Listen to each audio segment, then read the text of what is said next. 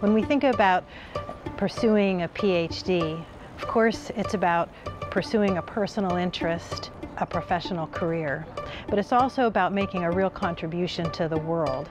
And now more than ever, people with PhDs are necessary to ask the kinds of questions philosophers have been asking since philosophers existed. What does this question mean? What does it mean for humans? What does it mean for the world that we share? How can it address a pressing problem for our time and for future generations to come? Now more than ever, we need people working together to solve those problems on platforms that have yet to be created.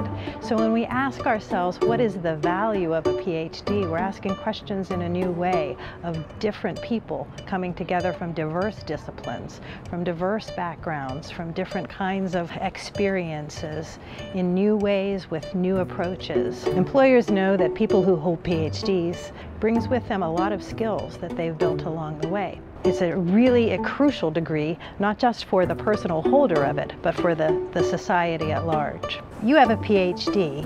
Whatever sector you pursue it in, whether that's the government or industry or the university of the future, you don't just enter an existing sector or system, you shape it. In short, the world needs smart people who ask the hard questions and have methods for answering them.